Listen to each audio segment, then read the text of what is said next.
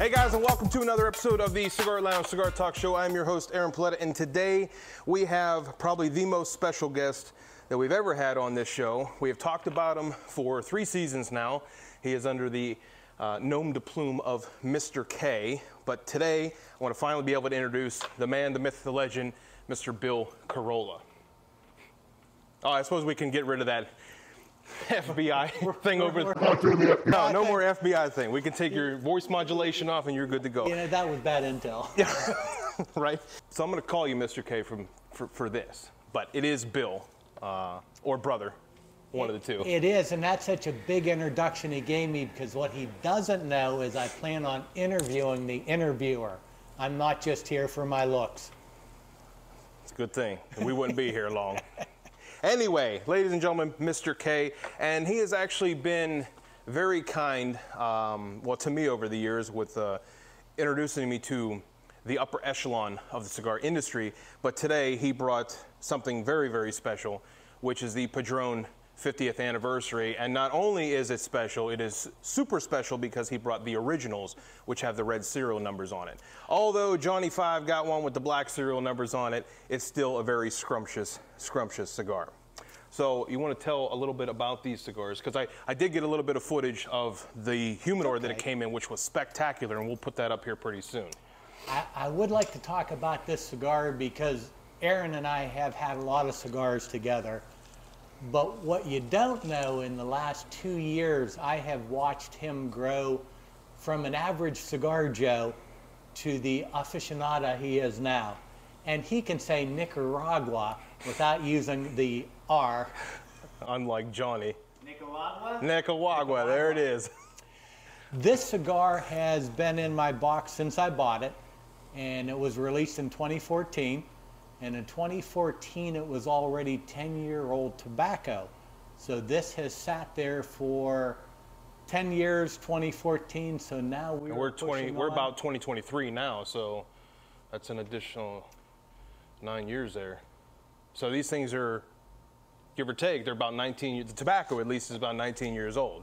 It is. When Aaron and I get together, you know, I kind of look at cigars a little different.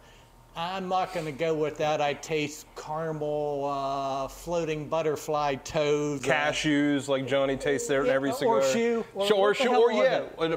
Dirty shoe. Dirty shoes. Dirty shoe. I still don't know what. Are you just going to talk shit about me this whole episode? Maybe. wait. We got to get money shots of you doing that. All right. We'll hold off for a second. So when we smoke a cigar and we try to get together once a week, I look at cigars a little differently. One, to me, there's absolutely unsmokable cigars out there. Gurkha. Yeah. There's a Acids. bunch to me that are just not smokable. So when we talk about cigars, we kind of have like what we call a fishing or a golfing cigar, and then we have one that's kind of like an everyday cigar. But this kind of cigar, the reason I have everyday cigars is to be able to let something like this continue to age out.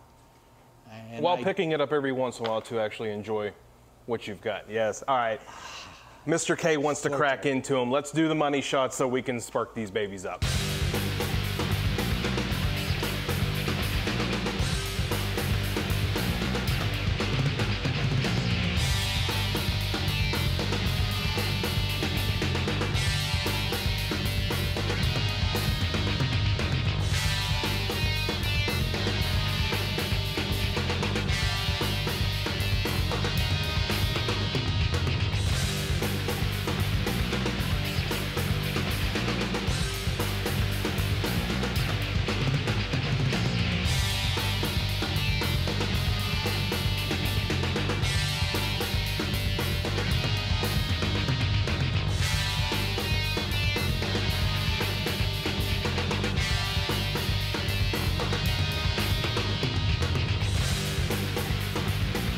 Scrumptious. I was hoping he was going to say that. Just scrumptious. Actually haven't used that word in a while. Haven't smoked anything worth saying scrumptious over. Season 3 already started, and I've only done 2 episodes, so haven't brought any opuses or Padrones into this season yet. So this will be the first Padron. It is an honor to be here. It is an honor to have you. Tell him, Johnny. We've been trying for 3 seasons. He's not lying. Third one's a charm. That's it. 3rd season, 3rd episode. Ooh. 3-3. We And- just gotta get the other 3. You just want free cigars. Who doesn't? I know, right? I mean, can anybody complain on that? No, not at all. But since you're the one who did bring these and you know more about them than we do, can you please elaborate a little bit more on these cigars? Anything else you want to say about them other than they're scrumptious? Other than going into a lot of depth, the aging is really what makes this spectacular. I am a real fan of the aged cigars. So whether it's a Fuente aged release, it's a Padron that sat there for 10 years and then I've held it another 8. I just like that added flavor you get from it. I'm not going to get crazy with detail, but the red label signifies that it was from the original box. And as far as good cigars go, really doesn't get better. No, it doesn't. And actually, you know, Johnny can concur because we say this all the time. When you want a good Nicaraguan Puro, you come to Padron. Absolutely. Okay. However, we started adopting your word of the a good everyday cigar, a good everyday smoke, and that's where we brought those Avo Synchro Nicaraguans. Matter of fact, the only reason I found out about them was because of you. I went and tracked them down. They were great. The Tatuari Black Label, that's a good everyday cigar. So one of the things I actually want to go into with you, since a lot of the stuff that I say on here, I learned from you, can you say some of your good everyday cigars? Certainly. Top 5. Top 5. Top 5. Well, definitely like the Tatawa Black, very peppery. Every one I've ever had has been an absolute pepper bomb. Romeo, the red and white label, is another good everyday cigar. That was Muffin's, one of Muffin's favorites. Yeah, Muffin had a low bar. We That's miss you. right, Dusty. We miss you, Muffins. Not here, but not gone. Not gone. Yeah, that Romeo, that thing, it was pretty tasty for a Dominican. That was, it was solid. Good everyday cigar. The Avos have that what is it? That hint of Peruvian in it that you talk about. They do. That gives it just a little bit of sweetness, Yep. which takes it up a level or two. The one of your favorites, Rocky Patel Decade. Yeah, the is- Decade. That's a good one. I like the ALR 2nd edition. That's another good one. It is. My favorites is the white label. The white. Have you tried that white label yet? Did I get you one? You probably haven't. I don't recall trying one. I thought he was going to say you probably have. I guess I'll have to get you a white label. It was good. It was a very creamy Nicaraguan. And since the 60th made it to number 2, Number I'm 2. going to have to revisit that to see if that would become a good everyday smoke. I remember getting those 60s when they first came out because we were watching them. The Disciple, the White Label, and the 60 were all releasing within like a month of each other. And as soon as they came out, I tried them all.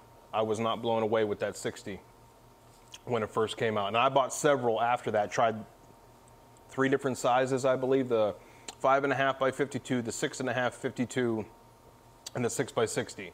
The 6 by 60 smoked the best and tastes the best, but wasn't anything that I would put at number 2. Although everybody who knows me knows I love Rocky Patel, but I like your ALR 2nd edition, I would put it number 2, not the 60, at least not yet. And that was an absolute decent cigar, the ALR. Mm-hmm. One of the things I would like to task Aaron to do, because he has this Bible book for every cigar he's ever smoked, all kinds of tasting notes with them. That would, to me, be as darn near as good a cigar aficionado's top for you to go through 2022, start to finish, and say what you think your top 5 would have been that you've tried. Yeah, I've kind of lost some of that chasing because now I know what great cigars are. When I think of the Opus X 20th, the Oscura Aura, the Angel Share, any 1926 Padron, but the 50th is its own animal. So I'm thinking you probably could pick a list as good a cigar aficionado, if not better. Yeah, I have a list on my computer going. I can tell you that the Reynado Apex Gordo was probably number 4 on that list, and I only remember that because that was an episode that we did. But I'd have to refer to that list. How about next episode you come on? I'll share my list. There you go. Because I don't have it with me. And I'll go on podcast record. I am willing to get together with you podcast-wise more often. Maybe we can do a aficionado corner. That's not a bad idea, actually. Talk about cashews and Nicaraguan tobacco. You too. Yeah, that too. You know, 20. Don't hate on the rookie. I don't. Still learning here. You are still learning. Speaking of, how's your Padron? Speechless. I'm enjoying it to the fullest. Good. The only ones that come close to me to this 50th would be the Opus X 20th. That would be hands up there. And the Royal Solomon, but again, I've not tried the new release. When they did the Royal Solomon back in the wooden box and you got 25 in the box, hell, it might have been 50. It's been a while. I mean, you talked about that Royal Solomon. I have never had the honor of trying it. Would like to try the new ones if we can get our hands on some. We'll have to. You also talk about the Bahikis. I have never tried one of them either. That is the unicorn by far. To actually fall down in the States now, we can't get them here. I've got family in Canada, so every now and then I'll go up to the Habana House in Toronto and know I'm getting good stock, because when I was in the Keys, there was so much counterfeit down there. But the Bahiki was truly a unicorn. The only other unicorn that the thoughts kind of leave in my mind was the Oro Blanco Davidoff. At $500 a stick, I got to be terminal to be able to spend $500 a stick. And I've got another Dr. J that I talk about. Him and I both have a pack. One of us gets terminal. We're getting a pair of Oro Blancos. But the Oro Blanco had a review, and it was like a 92. And you think with a cigar that costs that much, you get more than a 92? It would have to spend that money to me. You have to be 100, or give me 100. Like, I want to know that I am for sure going to love this thing, not for $500. But then again, your favorite company in the world, Gurkha, has $1 million cigar. You know, Gurkha. I went to a Gurkha event, just being open-minded, and asked the rep, and he did recommend the one, and even the best one he recommended to me, I still couldn't palate. And he offered our group to come up to see their place up in Miami and was going to give us a tour. And we turned him down. I don't hear anything. That's Bill's phone. Hey, shame. You looked at me and I did look at you. Well, on the release, it didn't talk about turning my phone off. We turn our phones off before we film. That's okay. That's okay. You were saying about Gurkha. Yeah, for whatever reason, there are. I got to turn that damn thing. Johnny, can you grab that real quick? Oh, there we go. It took care of itself. The Gurkhas, I think, every cigar has their place. And unfortunately for your palate, you've already been there, done that. You've been around, you smoked everything you wanted to back in your day, you found what your palate likes. It just happens to be the upper echelon of the industry. However, I think that Gurkhas do have a place. Like, I talk mass amounts of shit about acid cigars, okay? And I can understand why. Right, but acids are the #1 selling cigar. People like them. They're just not for my palate. I think that acids and Gurkhas and Javas and, you know, the lower end, like the bundled cigars or the brick house cigars, which shocking brick house placed on that, but I think those are good for the beginners. And then you will eventually graduate out of that. I mean, I started on Gurkhas, he started on Gurkhas, and they were good when I started. Until I went to that next level. I'm like, okay, I can't touch this Gurkha again. It's just not there. And then that next level became, oh, I don't want that anymore either. I think as you smoke them and your palate graduates to the next level, you will eventually get up to this. I just hope you have deep pockets, because this shit ain't cheap. You graduate from Gurkhas like Quickly. You'll smoke 4 or 5 Gurkhas and be like, yeah, I don't want this no more. My first 20 years of cigar smoking was predominantly Ashton, and it was a Monarch. It was a consistent, steady cigar, and every now and then I'd go off reservation and do Monte Cristo for a little bit. Which, as far as the Cuban goes, a Monte Cristo to me is better than a Romeo and Juliet night and day. You gave me a Monte Cristo #2 Cuban, and it was a damn fine smoke. The Cuban tobacco has such a uniqueness out of it. I'm not sure how to even coin it. I want to say it's the old world flavors. Before they started, you know, messing with this breed and crossing this and creating all these new plants, I think the Cuban is just back to basics. It's just good, solid, simple tasting tobacco. Do you remember the commercial when the guys eat the cereal and can't hear anything else? Have you ever seen that one? How far back we going? Maybe 2-3 years. Oh, no, as I stopped watching TV a couple years ago. Okay. Well, I'm having that moment now with this cigar. This thing is just freaking dynamic. This is better than the normal 50th as they come, since it's got that extra 8 years on it. Yeah. Now, I'm going to have it put up on the screen right now. I was able to take some video of the actual humidor with the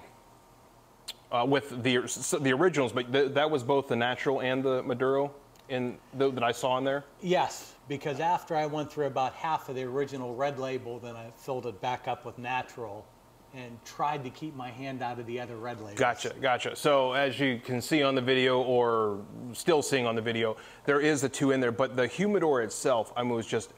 It's gorgeous. Oh, it was. It was just looking at it. Dude, On the website. yeah, but to see it in person was spectacular. And the thing is heavy as shit too. I had to bring it down. He had it upstairs. I had to bring it downstairs and then mess with the key to get it open. Dude, it was just, inside was amazing. Did you notice where the humidity elements were? I don't recall without seeing the video. Had to pull the tray out, and they were underneath. It was designed for 2 Bovita packs. Right, because I had to pull that. Yeah, I got it. Amazing. I mean, absolutely an amazing humidor. And the fact that it's full made me uber jealous, because those, what are these, about $50 a stick, I think, is when you bought the refills or whatever it was. Yeah. So about $50 a stick. So there's what, like $2,500 worth of cigars in there? There is, but this is such a phenomenal freaking cigar. You know, I've had cigars that were $100 a cigar. I've had cigars that were $10 a cigar. I'm going to tell you right now, easily the best $50 you'll ever spend. Yeah. And it's not one of those ones that you just buy one. You get 5, get 10 of them and have them, because they're like fine wine. They just get better with age. And these things are scrumptious. Yes. One thing that would make it better.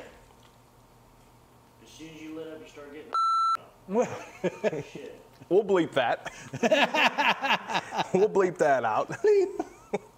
I mean, there was actually I don't know if we ever said it on here, because you're the one I heard it from. I want you to actually comment on it. Can you please explain to everybody about the Truncador?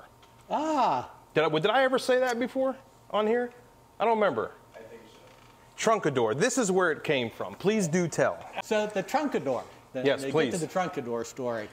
But the story before the story is there is a certain cigar shop that we'll leave nameless.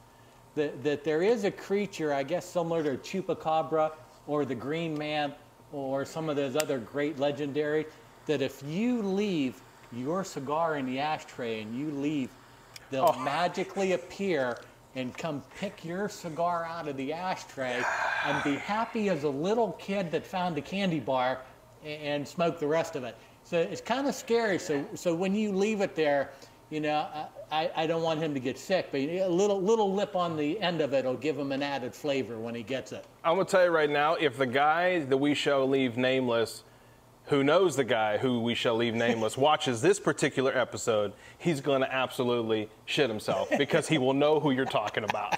I think everyone in a certain area. I have never seen anything like it at this particular non-mentionable cigar shop. I've never seen anybody put out a cigar, and then as soon as they get up, the guy comes over, snips it, lights it again, and smokes it.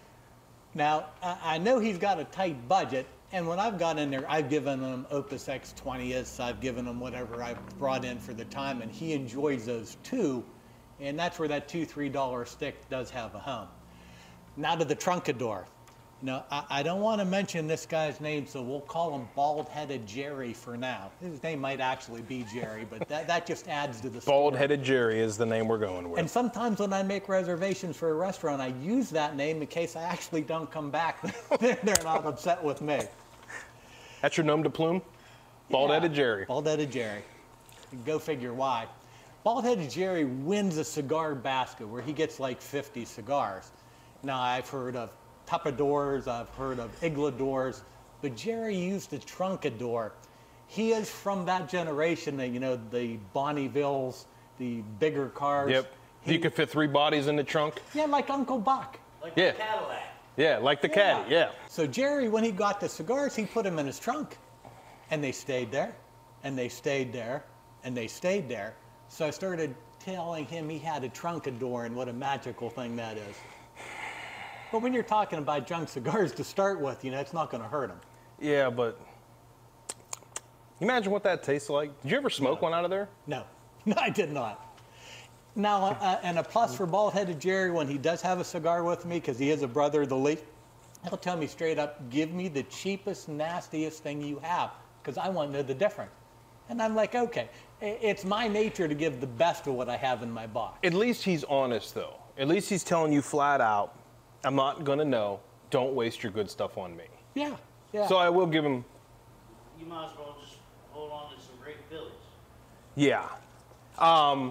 Before we get any further, Johnny, can you tell me what's in these Padrones?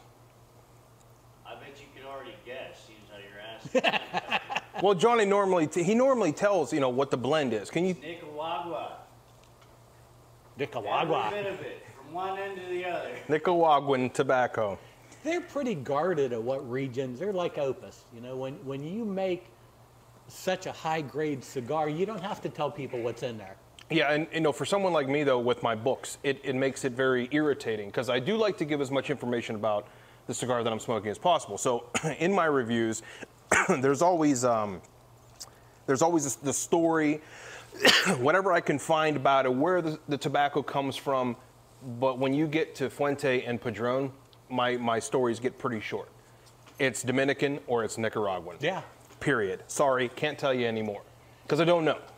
And I would say without exception, there is no better Dominican than an Opus X. Even a standard production Opus is okay, but they still need to sit down for 6 months.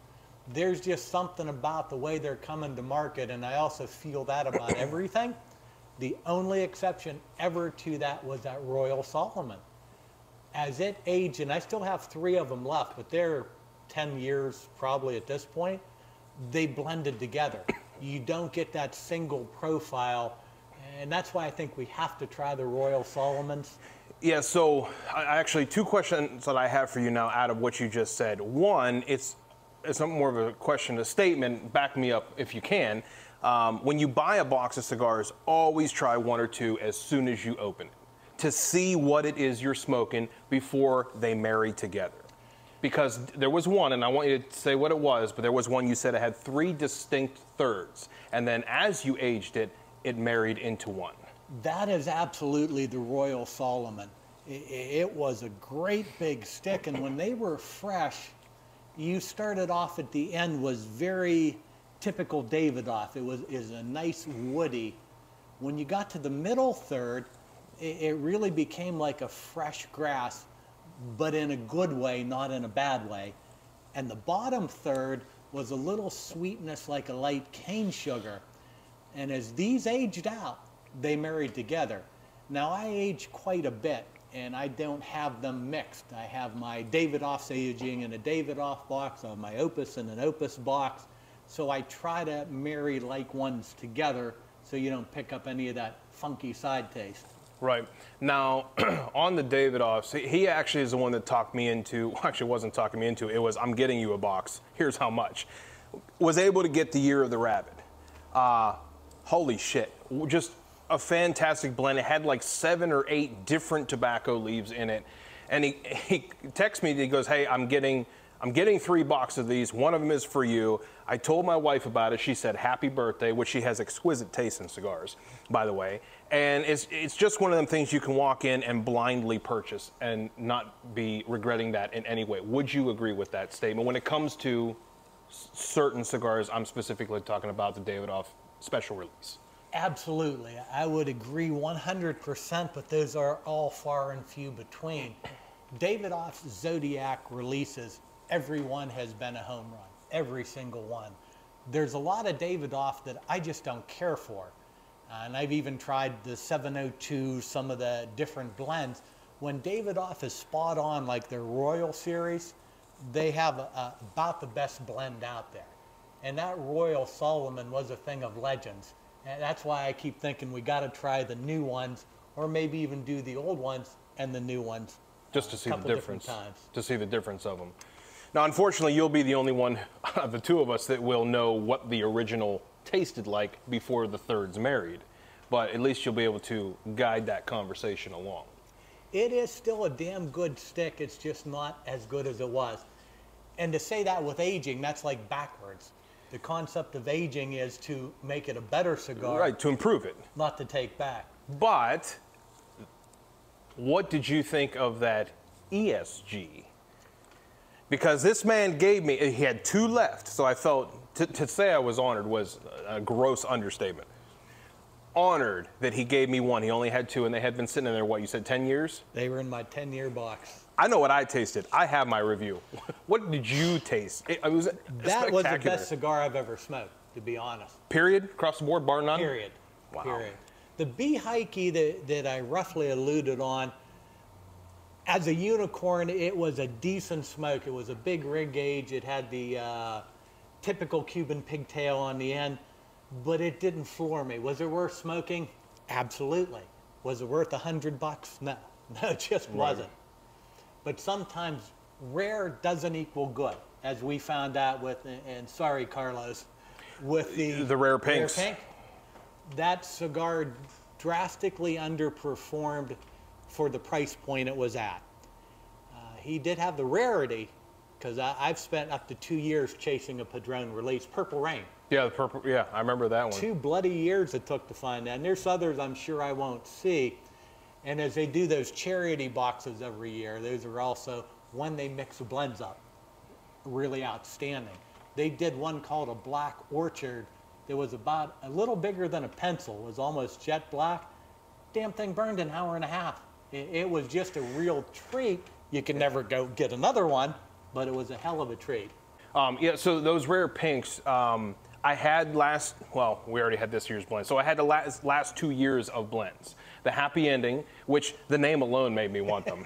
And then this one, which was the Signature 1960 series, I think is what it was called.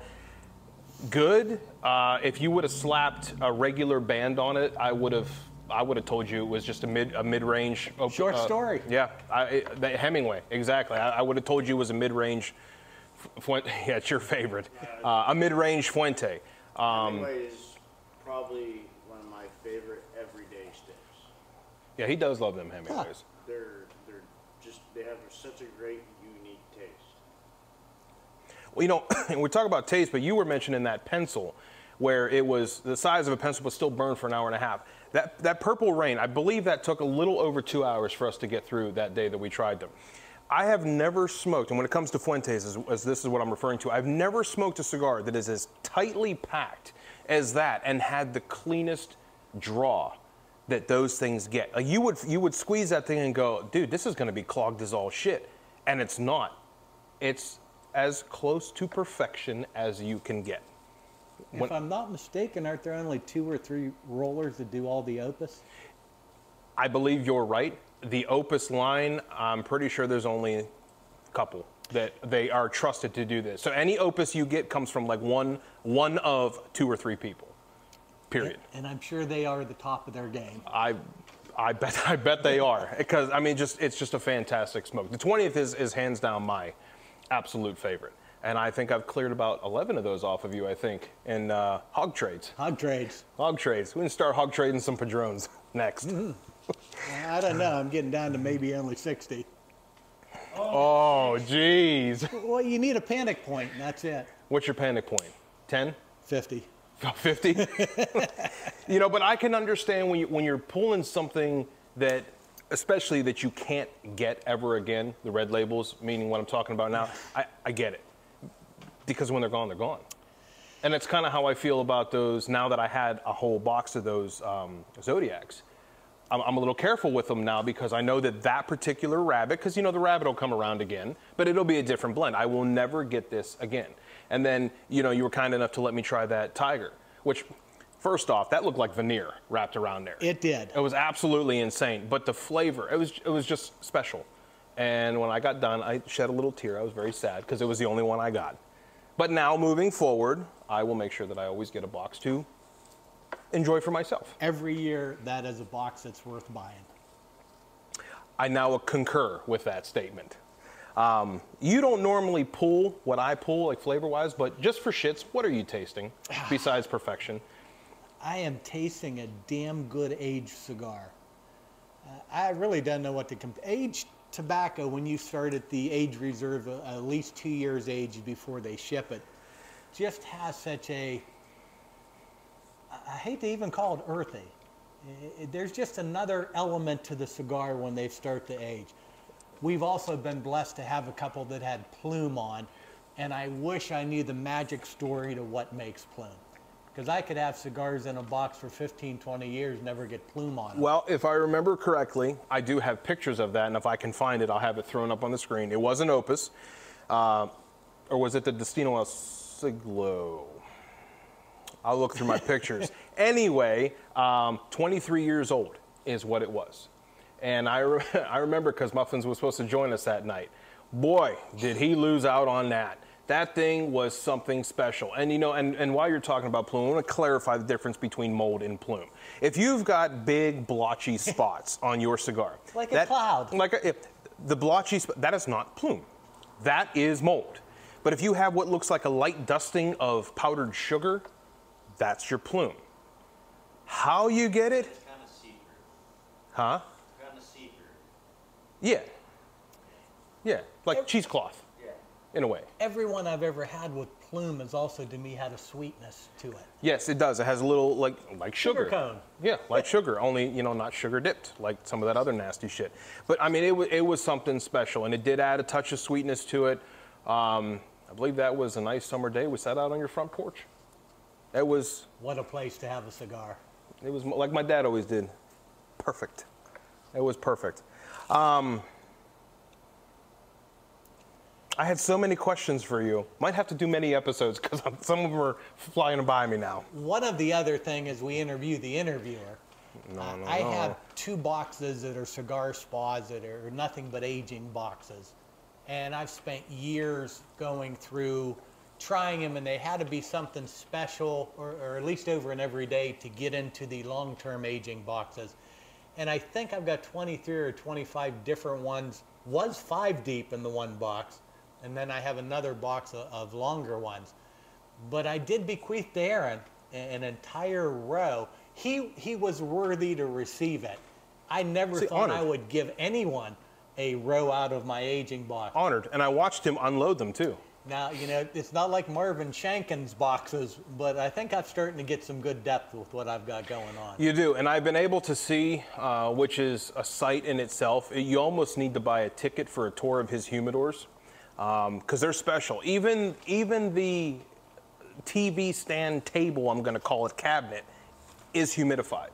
Not just the humidors that are inside of it, the actual cabinet is, so he's got double humidification. That's how much this man cares for his cigars. And the strange thing about that particular cabinet, and we've got 3 different pieces that are Sheboygan Bay, they had found 100-year-old logs up in Lake Superior, and they caught them on the bottom of the lake. They floated them up, and they made a furniture run with leaded glass, and just has that true antiqueness as tight as the grain of the wood is. And that piece alone is a beautiful piece. No, it is. I've seen in these humidors, and the one humidor, I thought the man was going to kill me, and I didn't realize I didn't have the gloves on, and I actually reached in and touched one, and you could see this man's eyes turn red. like, let go of my fucking cigar. Thought he was gonna leap across, but that's how much he didn't want the oils, and he even uses his white gloves to rotate them and do his thing. It's impressive, to say the least. Every month I open all my boxes for exactly 10 minutes, and I check the humidity level on it, and also look to make sure nothing bad's happening. Because I've been doing this a long time, and every now and then, I think twice the whole time I've doing it, I found a little something I didn't want growing in the box. So of course you have to break the box apart, you have to clean it, you have to get out the ones with the mold. If you don't catch that mold, instead of losing 4 cigars, you could lose 50. And didn't you years back lose some stuff down in Florida? I did. Florida's such a unique animal. I made the rookie mistake of leaving a box down there over the summer. Our unit was air conditioning, it was humidified, but the humidity level in the keys was so damn high when I came back that I had a farm going on. It wasn't a little mold, it was a farm. And what did you lose? Those were opuses, weren't they? There were some opuses, but not many. Now as I go back and forth, I will take with me cigars down, and when I come back for the season, I'll bring cigars back. Takes one time to learn to never do that again. Yes. Except bald-headed Jerry with his Trunkador. He probably would have smoked those. He might still be. I will ask him about that, and I'll have him watch the episode so he knows he's famous. Bald-headed Jerry, you are famous. We should get him on here too. The Trunkador segment. He's the level friend I consider you, and there aren't many of them. I don't get together with him as often as I'd like.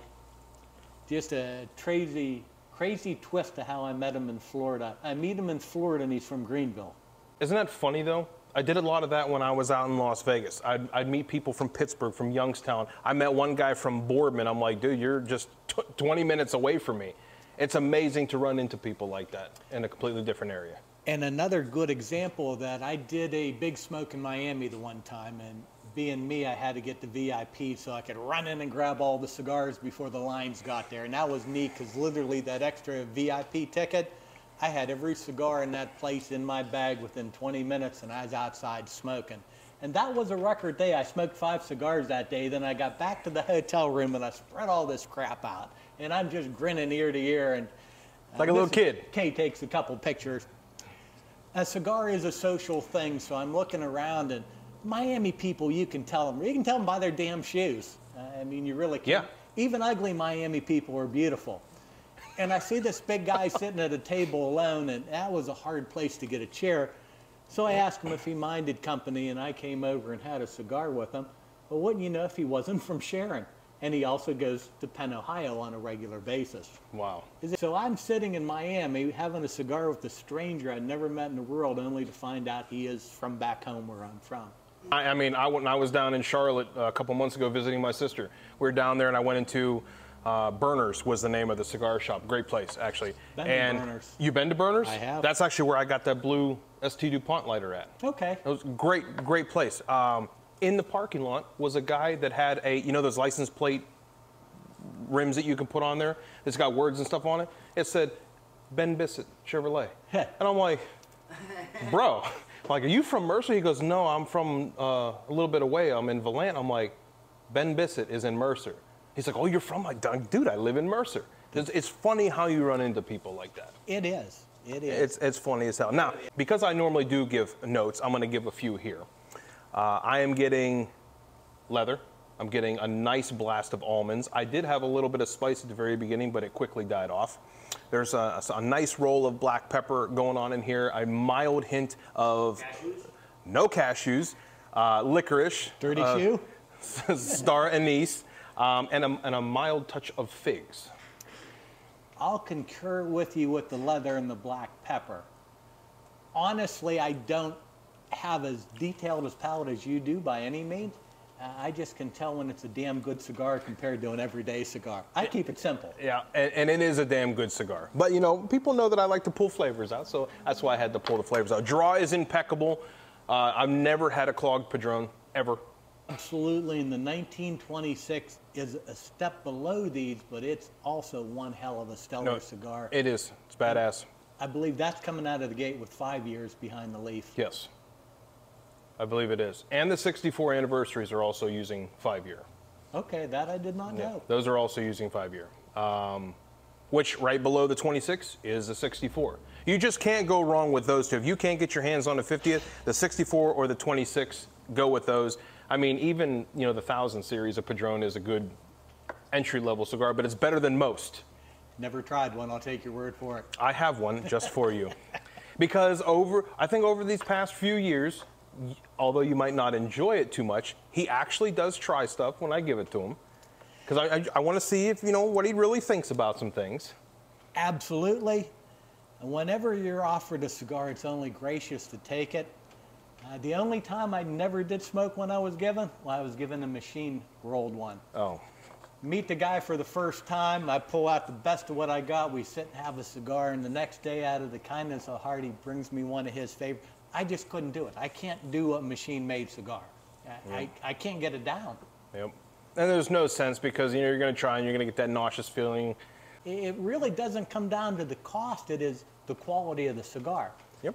These people are masters with what they do. I mean, absolutely masters. I did meet George by accident at the 50th, and I won't give much opinion about him, but his cigar is top notch. The guy there that I got to talk about, because this is the next Drew, Jonathan Drew right here. Jonathan Drew at Big Miami, he was a freaking rock star. He understood what it was to promote his product. All the other tobacconists there might have had a line of 4 or 5 deep.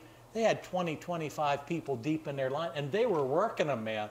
Yep. They even had a box there of some cigars they hadn't released, and I watched the guy in front of me go, "Hey, can I have one of theirs?" He went, "Sure."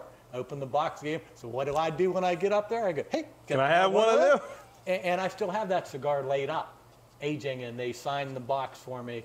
They knew what it was about. For him to come from a newspaper stand in New York and develop the powerhouse he did, the flavor I despise on every possible level made.